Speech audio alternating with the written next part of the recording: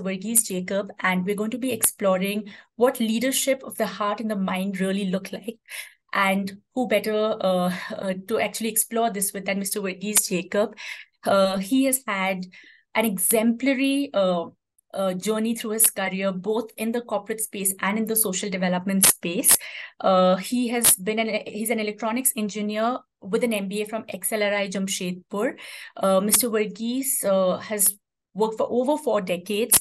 He's mastered both the corporate and the social domains, like I shared with you, from pivotal roles at Godrej, including head of marketing, machine tools division, to the CEO of a joint venture. Mr. Verghese's work has made tremendous impact in diverse realms. Transitioning to the social sector, he guided foundations and enterprises, and at present, he serves as a director, mentor, and active contributor to CSR programs.